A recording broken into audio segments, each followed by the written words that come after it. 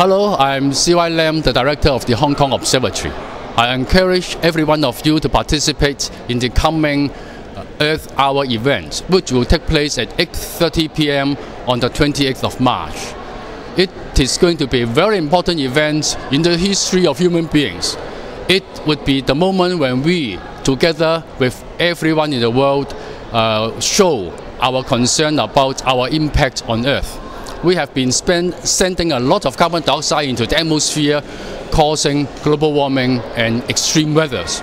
So by participating, we will show our positive contribution to stopping the continuing trend in the warming of the atmosphere, which will be bringing detrimental effects to all of us. Please, every one of you, join me in switching off the lights during Earth Hour on the 28th of March.